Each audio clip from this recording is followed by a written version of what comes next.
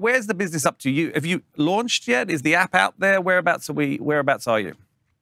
Yeah, so we recently launched. So we've spent the last 5 years building the technology because it's a very, very complex platform. So my team have had a very massive challenge to take my vision and turn that into maths and code. So I've got a team of actuaries, very intelligent software engineers behind the technology platform.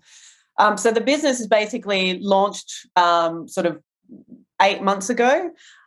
We've still got a lot of features that we're building as part of that. But it's basically been 5 years in the making. It's had significant investment into it.